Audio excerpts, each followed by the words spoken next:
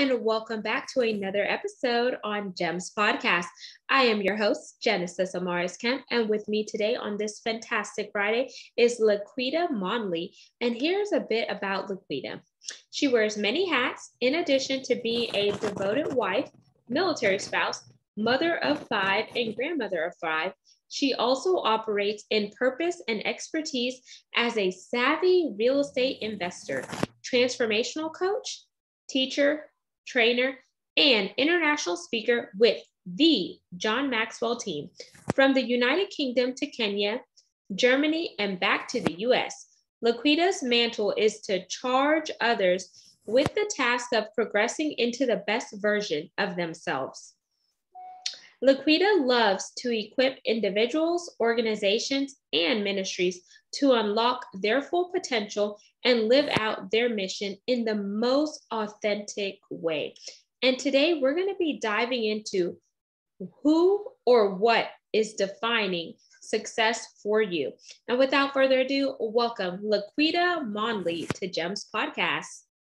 Hey, it is great to be here. Thank you so much for having me. I can't wait to have this great conversation. We had a little hiccup on our first go round. Mother Nature wasn't our friend. And now we'll get to do it again. And I'm really looking forward to having a great conversation with you today. Woohoo! And you know what they say, second time's a charm. So yeah. LaQuita, you are definitely multifaceted and multidimensional. So outside of all the things that we mentioned in your bio, what are some fun facts that maybe your audience doesn't know and my audience surely doesn't know? So let's see, fun fact. I absolutely love basketball and I have an extremely competitive nature on the court. Like I have no chill at all. So, and now in my adulthood, with my children, as they were growing up, I felt it was my mission to harass the referees at the basketball game to let them know, like, how did you miss that call, ref? To the point where I actually went to take the class to become a certified ref so that I could argue the point. Like, it was so much fun. It was so much fun. I was always just a hair dab away from getting ejected from many games. But my children was always in the building. I was just about to ask that. And how many games did you get kicked out of? After a while, the refs got to know me because, again, I took the class. And so some of them will remember me because you have to keep the certification up. And it was like, Miss Monley, can you please not today? Like, we're human. We can't see everything, but you have your assigned area. You need to see that. You need to see your area because if you don't, I shall let you know. That is an amazing fun fact. And did you ever play basketball in high school or at a college level? I played basketball in high school. However, I did not get an opportunity to play basketball in college. I was recruited, but I got pregnant as a teenager and I ended up choosing to be a mommy and a wife instead of immediately going to college. And that's a beautiful segue into our topic. Who or what is defining success for you? Because getting pregnant at a young age, such as a teenager, some people may think that your pathway is not going to be what it's supposed to be because you're now a mother and they may want you to take a back seat, or they may try to place their limitations on you. So at that young age and going into adulthood, becoming a mother, a wife, and whatever other dynamics you had going on, how did you ensure that you were the one in the driver's seat and not somebody else? So great question. And it took me a number of years to figure out I was not in the driver's seat. So, and all of the things that you just said, it's very real. I grew up in the 90s. I'm about to tell my age. I'm not 25 or 35. So, and so, in the 90s, late 80s through mid 90s, there was this really big stigma and a lot of young girls were getting pregnant as teenagers. And so everybody was like, oh, teenage pregnancy. this is what you need to do. You know, you need to get your GED, get your, you know, home economic skills and what have you, and learn how to, you know, live within the system. And for me, that was like, wait, what do you say? It's like, how am I supposed to do that? It's like, lady, I don't live in the projects now. Why do you want me to move there? And nothing wrong with living in the projects. To be very clear, there was a point in time when my family did live there. But, you know, my parents and my grandparents worked very hard to not be there. So why would you send me back? You know, and I thank God for putting the right people in the right places. So when those, when people's thoughts were being pushed on me at high school saying, LaQuita, you're getting close to the time that you're showing, you need to pick a date and time where you're going to go to the VOTEC and start taking these classes. Oh no, you're showing it's a liability to the school's insurance. You need to do this. And so we initially thought that I had to do all of these things and like dim my light because that's what the school was telling us. And because I was a teenage pregnancy, I had been assigned a social worker for high risk. And on one of my particular visits, she asked me, you know, what was it that I wanted to do next? Because at this time, I'm a junior in high school. And she asked, okay, you know, well, what do you want to do? I see where your grades are. I had like a 3.7 GPA. Prior to that, I played basketball, I ran track, all of these wonderful things. And I told her, I don't know. I can't do any of the things that I want to do because this is what they're telling me I have to do. And she looked me dead in the eye and said, who told you that? That's not true. That's not state law. The way, what you want to do, college or what have you, you can still do it. It's going to be a little bit harder now that you have a child. But at this particular point in my pregnancy, she had been with me for a number of months. So she had gotten the opportunity to know my boyfriend, now husband, and his family and my family. And so with that information, she was like, now you're going to be just fine. You have the support system that you need. You just need to create the plan and stick to the plan. And you guys will be just fine. And I went to school the next day and let them know this is not what we were going to do. And let's just say they made it very uncomfortable for me up until the point that I gave birth because I was standing my ground. And a lot of young ladies and older ladies, one of the things that I love to talk about is who or what is defining success for you, because someone else's ideas or ideals do not have to be yours. I don't care how wonderful they might be or how bad they might be. You don't have to own that. You figure out what it is for you and then start to map out that process. Exactly. And I love the fact how your social worker looked you dead in your eye and told you that that did not have to be your plan. And she was real with you, because had you not had her in your life, you would have thought what the school said was final. And I also love the fact that you and your boyfriend, now husband, are high school sweethearts. And so with both of you being young parents, what was that dynamic like? Because I'm sure both of your parents were trying to tell you, oh, you should do this for the baby. You should do that. So, and that is so important, because that could be defining the success, not just for you, but for your child, because you want to be the best mother that you can be, just like he wants to be the best father. But if you have those outside voices and factors coming in, then it's almost like it's trying to shape success for you and your new family that you're coming into. It's funny that you say that, because there's a particular incident that happened. We laugh about it now. I did not laugh the day I didn't laugh for a long time after it happened. But again, we were teenagers. So doing what teenagers do in relationships. And on this particular weekend, we didn't like each other. And it was his weekend to take our son. So I was bound and determined not to make it easy on him, because I knew he was trying to go out. And I know for sure I was going out. This is what was happening for me this weekend. And so my cousin was with me. She was my ride.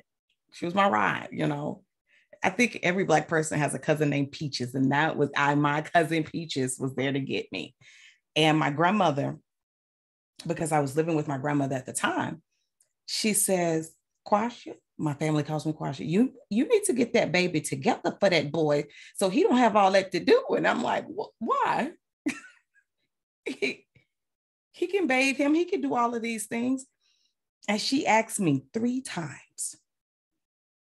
And all 3 times I had a reason as to why I was not going to bathe him and get him ready for bed and all of these things. And on that 3rd time, let's just say what you would think happened in an African-American home in Mississippi happened to me. And I was traumatized. I wasn't traumatized wasn't the thing. It was like, I can't believe I just got a whooping because she just came at me.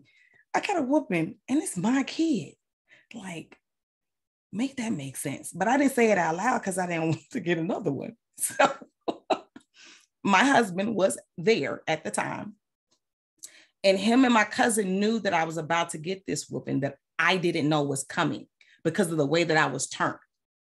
And so later I'm like, why you guys didn't say nothing? You could have said something. And they both looked at me and said, I didn't want her to whoop me either. Like, what are you talking about? But after a couple of days when everybody's temperatures went back to normal, my grandmother and I had a conversation. She explained to me why she felt disrespected, which is why I got the spanking. And I explained to her why I was standing on what I was standing on and how I felt disrespected. And we had to set a boundary. Yes, I live here. And yes, I honor you. I respect you. And I'm going to do whatever you ask of me between me and you. But when it comes to my child, we have to set a boundary because yes, I understand what you were saying, but he made this baby with me. So it's not my mission at that time to make his life easier and make my life more difficult. Nobody can make that make sense to me, you know, and it's funny now. It was not funny then, but it does happen. And it didn't just happen to me. I've got tons of funny stories between my husband and his dad, how he didn't like the way that my husband was raising my son. It happens. And you just have to learn to set the boundary very early, because if you don't, it could turn into something crazy. And also at the same time, you have to recognize wisdom when it's coming at you as well. And be able to receive some wisdom and some insight and know how you want to implement it, or if you're going to implement it. Don't completely reject everything, but in some of that, it is wisdom because you're alive, you know, like I'm alive and they got me here. So they might know a little something. And that is a funny story because it's like, now here you are, even though you're a teenager, you're grown because you just birthed life. So it's like you're responsible for that human being.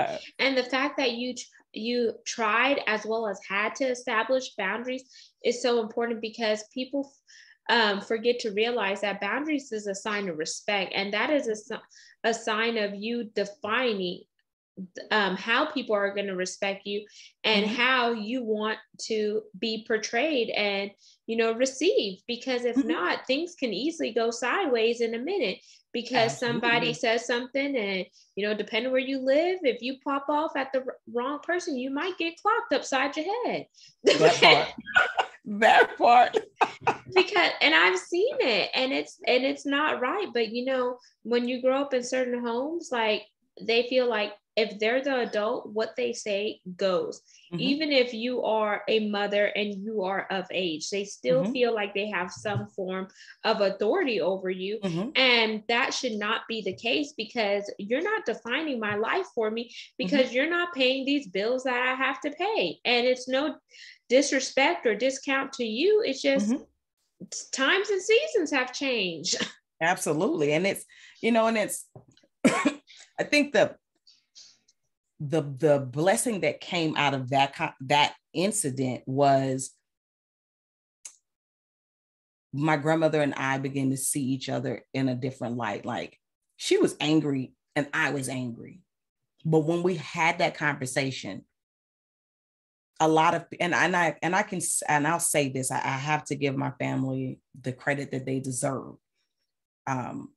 Yes, it was your child and you're going to do as I say as we were growing up, but it was not like we were without an opinion. I was not in a situation where I was without an opinion. And so that's why I was able to have that conversation with her. It wasn't over the phone. It was in person, face to face. I was sitting on her bed in her room and she was sitting in her favorite chair. And we're having this dialogue. And she said, okay, after I explained my position, I don't know whether she liked it or not. The important part was she understood my position and she respected it. And from that point forward, our relationship as it pertained to how I was navigating my relationship with Ben and how I was developing myself as a mom, things became a question and not a command. And that made a big difference. Wow. And I like how you said things became a question and not a demand. That's very profound. And that also brings me to where you and Ben are right now, success-wise. So as you transitioned and you started to move away from your family, what and who defined your success for you then? Do you think that the military played a heavy part in navigating the success pathway that you and Ben are on currently or have been on? It did. It did. So, because we were children. So what we learned along the way is throughout your life's journey, consciously and subconsciously, we're collecting data. And as we're collecting that data, we're writing a story in our mind. That's not a bad thing. But oftentimes we don't relate that story out our mouth to our significant other. It says this, you should understand this, like this isn't your story. And we began to realize that we had two different stories. And both of our stories were steeped in our experiences growing up, our experiences, me as a military spouse, him as the service member. And out of an argument one day, he said to me, this is not TV. This is our real life. That stuff can't happen. This is our real life. And he was speaking about one of my favorite shows, The Cosby Show. And we were arguing. He was like, we're not the Huxtables. This is real life. We've got to deal with real life. But that was a light bulb moment for me. Like, wow, okay. Did not realize that I had been trying to live out, not just a TV fantasy, like I wasn't that crazy, not trying to live out a TV fantasy, but having that ideal of the perfect family, living in being a military family, especially living abroad. You have so many restrictions. And I'll even say this, being a military family that's African-American, being a military family that's African-American, and my husband had a senior position and he's in the intelligence community, the level of stress to be perfect was overwhelming. Because, you're Black in America, that's a stress. And have these other things added to you was an additional stress. So trying to figure out what success was for the Monleys, it took some time. And once we were able to define it, then we had to set those boundaries with everyone else around us. Like, I don't care what your expectation is. This is who we are. Like it, leave it, love it. I don't care. But this is who we are. And your expectation means absolutely nothing to me. Yep. And I like the fact that you don't carry the weight of other people around with you, because if you do, that baggage, whether it's physically, mentally, or emotionally, it's going to weigh you down and you're not going to be able to cruise to higher elevations or altitudes because you're carrying the weight of something that was not even supposed to be assigned to you. And at what stage, because you you already had a son at a young age.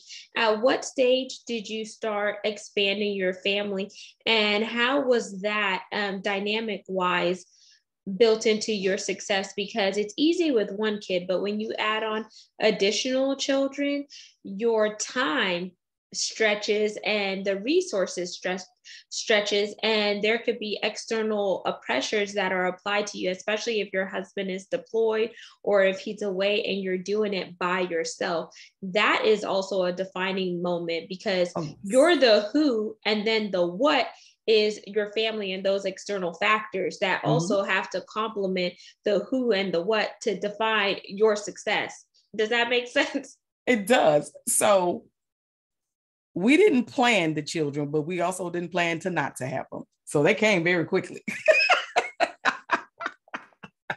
So they are, my oldest one, actually, his birthday was yesterday. And so they're 27, 26, 25, 24, and 20. I forgot you have 5 kids. So 26, no, 27, 26, 25, 24, and 20. Oh my gosh. So you had diapers, multiple diapers. Yes. The stair step. The stair steps. I was like, oh, what is this? So again, we didn't necessarily plan to not to. So it happened. You know, we were frequently happy to see each other, apparently. But at that point, you know, to be honest, I was running on autopilot, because if I would have taken too much time to think about it and think it through, I don't know if I would have made it. And also, to be perfectly honest, I did not have postpartum depression after my first child, but I did after everyone else. And I did not recognize it. My husband recognized it because he did attend the new parent support group meetings and different things like that with me. So he recognized it and got the support that I needed after the birth of the other children. And with that support, that I'm a really big advocate of mental health in our community. Get it, like it, love it, you need it. It should be like your annual dentist cleaning. It's a preventative measure. Get it all the time. And so that helped us. And in that, it also opened up our ability to learn how to effectively communicate with each other, so that while he was being soldier and I was being the housewife and the mom, we could then figure out, okay, what these bills look like without killing each other. Like, you know, sometimes it was more month than it was money. And that was a frequent thing. So how are we going to manage these bills? You know, what does money management look like? What does it look like for me to get a job? That wasn't feasible. I wanted a job, but it wasn't feasible. We had so many children, daycare would have been costly. So what does it look like for him to get a second job? And that's what would happen. He would have a second job. He'd come home from work, get something to eat, rest up, and then go back out again, so that he could earn the extra money that we needed. And we had to learn really quickly what it meant to be good stewards over everything that God gave us, the family that he gave us, each other, and our money, because we were like most Americans. The money that you earned wasn't enough to sustain you, but it was too much to get any assistance. So we had to learn how to work together very quickly at a very early age, because I was 18 when we got married and he was 20. And we had another baby coming quickly. So we left home in 1996. And our third son was born in 1997. Oh, wow. And then, so where were you in the equation to take care of the who part? Because from high school into wanting to go to college, but you put it on hold because now you're raising a family. Were you ever able to go to college or do something for LaQuita while being a mother and a wife? So great question. And that really opens up to how I begin to learn to define success for me as an individual. So all of these things I'm doing to keep the family going and in the relationship and all of this, and not fully realizing I lost myself in all of that. At age 25, we had just moved back from Fort Lewis, Washington to the Killeen, Texas area, to Fort Hood. And I was extremely irritated. Like, I was in therapy, but I was always irritated. And it was because I was either Devontae, Dario, Denise, David, or Marquez's mom. I was Staff Sergeant Monley's wife. And then we joined the ministry that my mom attended. And so I got to church and I was Sister Kim's daughter. I didn't have a name.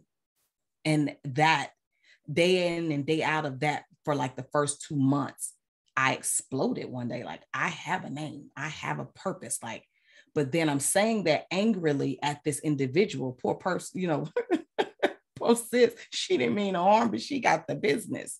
But as I'm saying that, I really realized, but who am I? What do I like? What makes me happy? What am I passionate about? You know, I have no idea. And it was in that moment, I realized that I needed to do some things differently. I didn't know what at that time, but I realized I needed to do some things differently. And I was just really starting my adult journey in the Lord. And so my husband was deploying, and I said, okay, you know, Lord, I want this time that he's away, I need to understand who I am. And in that year of his deployment, his first deployment, he deployed with 4th ID for that initial invasion of Baghdad in 2003. And while he was fighting a war on one front, I was fighting a totally different war here at home, internally within myself, trying to figure out who I was. And when I realized who Christ was and who I am in Christ, everything opened up, and it made a world of difference in how I saw myself and valued who I am. Because at that particular point, until then, I really had, and not knowing, I was devaluing the roles that I played. And those roles are significant in the woman that God created me to be. Yes. And that's what I wanted to pull out of you, as you see how all my questions start to fit together as a perfect jigsaw puzzle, because it's so important that you don't lose your identity in other people and things because they expect a certain measure out of you.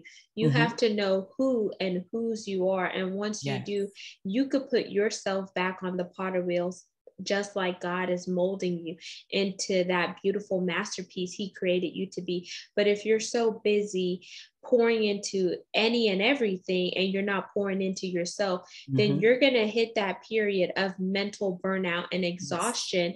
And then once you hit that period, you're going to have a blow up and a blowout, meaning that you are going to explode onto somebody else.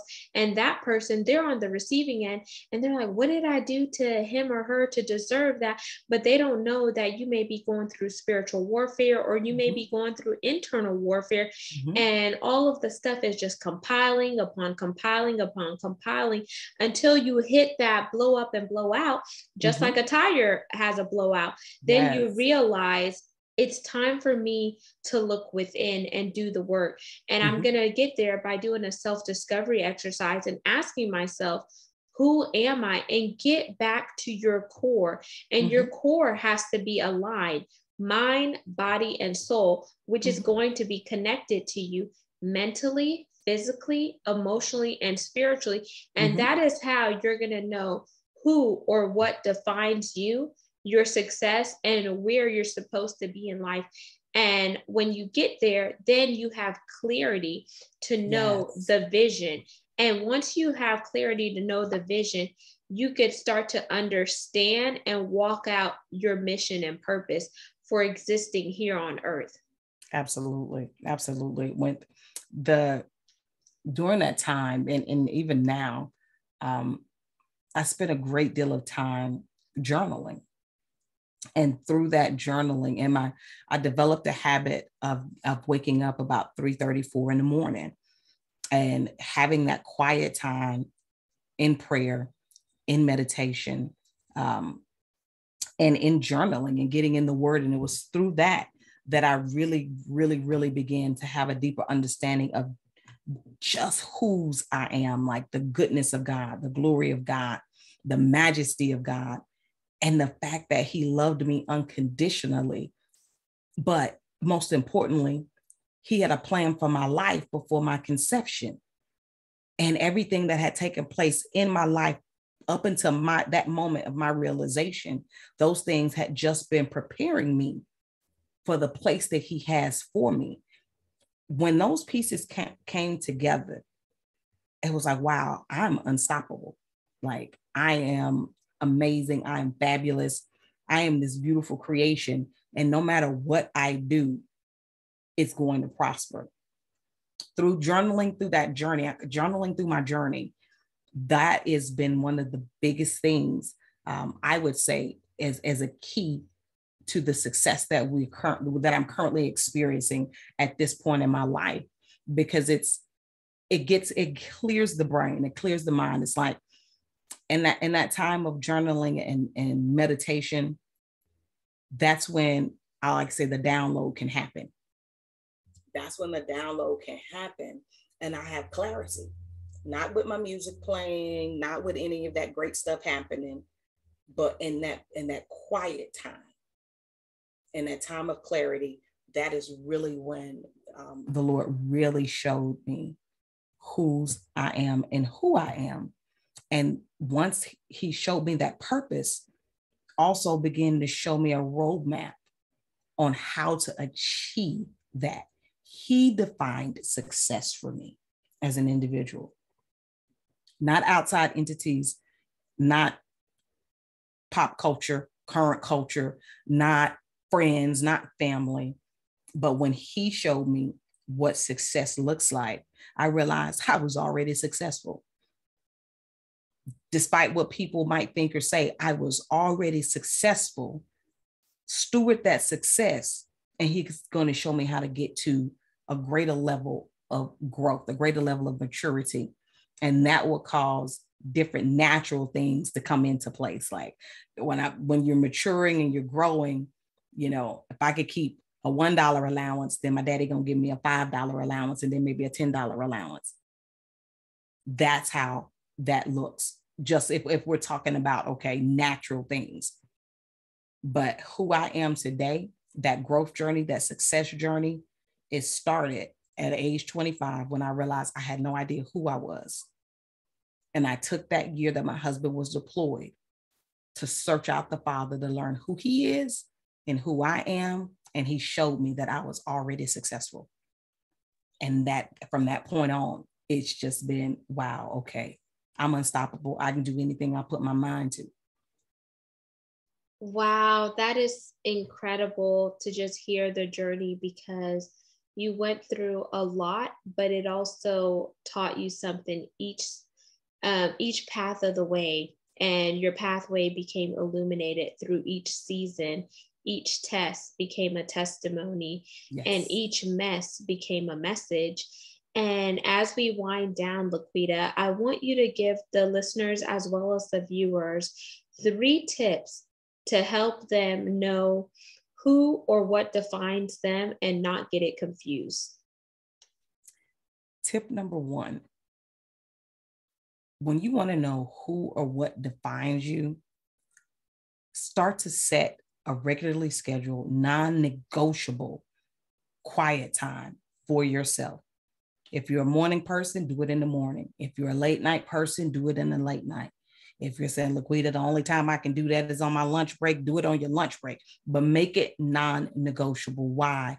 Because giving yourself that time in prayer, meditation, and journaling, everything will begin to be clear. Number 2, give yourself grace in this process. However old that you are when you start this journey, baby, it took you that long to figure out you need to start the journey. Give yourself grace. It's not a microwave. It's not going to happen overnight. Start the process. Give yourself grace in the process. And number 3, rejoice over every small victory that you get in the process. Do those 3 things, and you'll start to see and your vision will become clearer. Your perception will become clearer. And that very thing that you once thought was everything, you'll see how insignificant it was. And you'll begin to realize how significant you are, and that anything you put your heart to, you can have it and you will have it. And LaQuita, how can our listeners and viewers connect with you on social media? And what's your website? My website is www.LaQuitaMonley.com, and they can connect with me on social. I'm on LinkedIn, Twitter, IG, Facebook, and also YouTube, simply by typing in my name. If you go to Google and type in LaQuita Monley, all things LaQuita Monley, it will pop up. That's kind of good and kind of scary, but if you type my name in a Google search, you can find me. I'm most active, however, on LinkedIn. And in case you're wondering, the spelling of LaQuita is LaQuita. Last name Monley, Monley. So there's no excuse. And until we chat next time, peace, love, and lots of blessings. Have yourself an amazing day. And remember, you are an asset and not a liability. You deserve to be where you have been. And no one can define your level of success if you are not giving into them. Start your own path, pave your own journey, and take life back by getting in the driver's seat of your own life and live life on your terms. Don't forget to subscribe to the platform on all major podcasting devices. And you could also follow us on YouTube at Gems with Genesis Amaris Kemp for the video content. Thank you so much. And we really appreciate everything that you do day in and day out to make this podcast amazing. Once again, I'm Genesis Amaris Kemp, and my guest today was LaQuita Monley.